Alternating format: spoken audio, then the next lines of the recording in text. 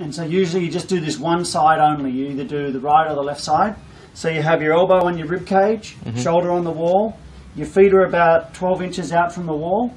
And then you use your hand to push your hip towards the wall.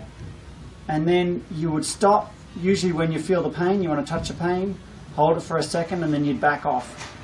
Just about an inch. You don't have to come all the way out on this one. So you do 10 of those. If the pain was going further down the leg, or if the pain was building each time you did it, then you're going too far in and you would just go less pressure. So you do that one.